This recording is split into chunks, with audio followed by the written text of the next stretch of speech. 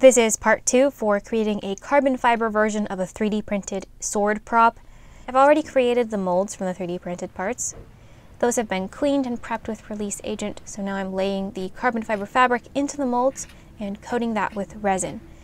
For the blade on this first version, I'm switching out the pattern down the center of the blade, so that's laid down in 2 parts. The crosspiece and the handle need to be done in separate parts because they are quite detailed, so you can't just lay one single piece of fabric into the mold. So I've cut those to size and then carefully placed them. I am using the weblock fabric here.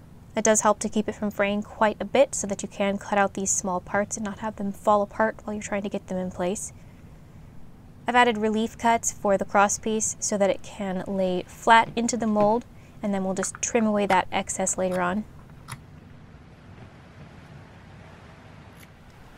The very first layer is, of course, the important layer, cosmetically speaking, so I spent the most time getting that positioned properly, and then the layers after that can be more focused on ensuring that it's structurally sound.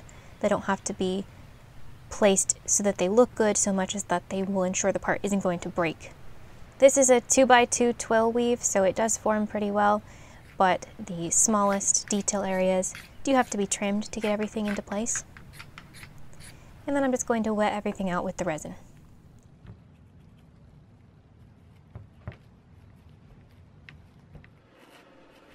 So I placed that into a vacuum bag to cure, along with, of course, a release layer and the breather cloth so that any excess resin has a place to go. And we'll just peel all that off and go ahead and release the parts from the mold.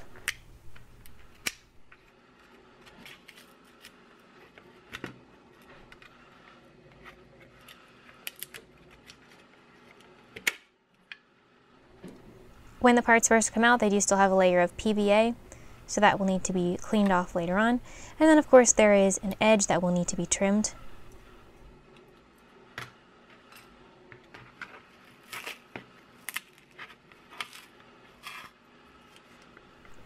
The crosspiece in particular took a bit of work to get it to release, simply because the part that the mold was created from had completely 90-degree angles instead of a draft angle, but that was the trade-off from using an existing part versus designing this specifically for creating a carbon fiber version.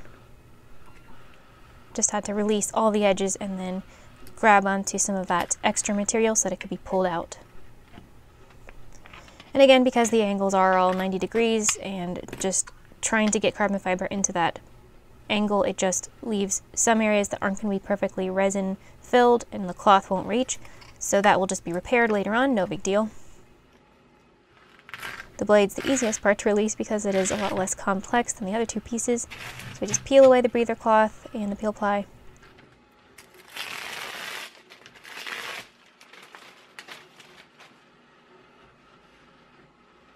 And loosen all the edges so it can pop right out.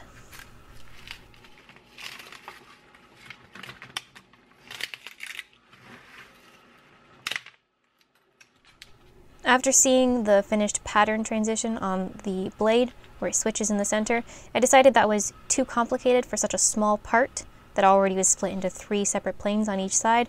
So I decided to simplify that and just remake these parts using one piece of carbon fiber so the pattern is continuous through all of the parts. I have removed all of the PVA and trimmed the edges so that the parts do meet cleanly down the center and so that they can fit together once they're attached to each other. There are, of course, some inconsistencies in the finish and parts that will need to be repaired later on, but that will be done at the very end once everything has been joined together. To attach the halves for each of the part, I've created a centerpiece from a sandwich of carbon fiber with a thin sheet of foam in the center so that it doesn't droop down into the parts. We want it to stay flat while the parts are curing. So that gets wetted out with resin and each of the parts placed so that they align across that center sheet.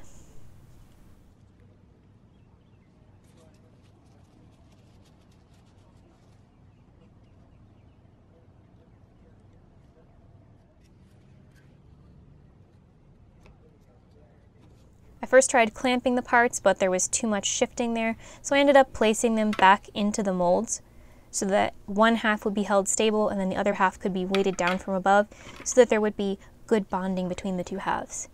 So when they come out, of course, now they need to be cleaned up all over again with that extra edge that's quite rough. So I used the Dremel to remove all of that excess material and get those seams as clean as possible.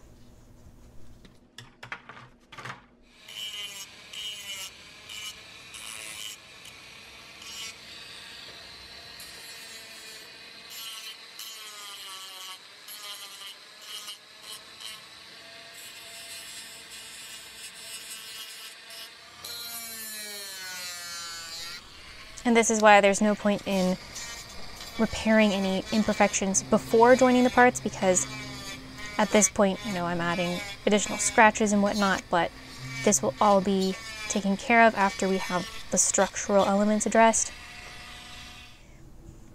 Because I used the dowel rod on the original 3D printed part to also cast this extension at the bottom of the blade, that does make it a lot easier to join all of these parts together once they're trimmed to fit properly. So we can do a rough test here and they already stay together okay.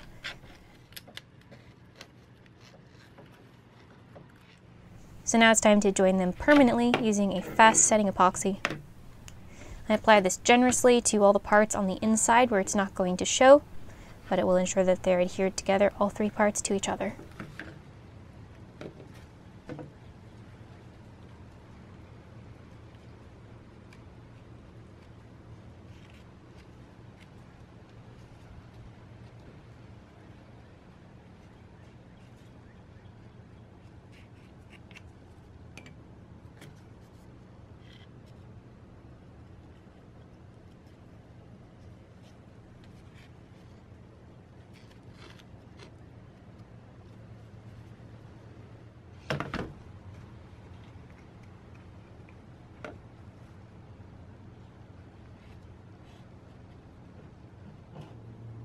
Any of that squeeze out I just cleaned up before it cured to minimize any sort of sanding later on.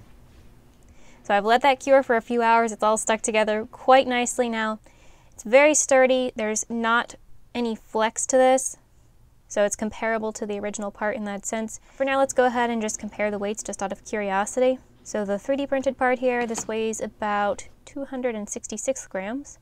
The carbon fiber version weighs in at 106 grams, about 60% decrease in weight, and I wasn't really trying for a super lightweight part on this. There is excess resin and I will be adding even more resin just for aesthetic purposes later on. Plus we did change the edge a little bit. Everything's somewhat thinner so that the edge could be sharp and the handle portion can be more of an oval versus round. It's nice and sturdy. In future I'm going to go ahead and get this nice and glossy like the gauntlets.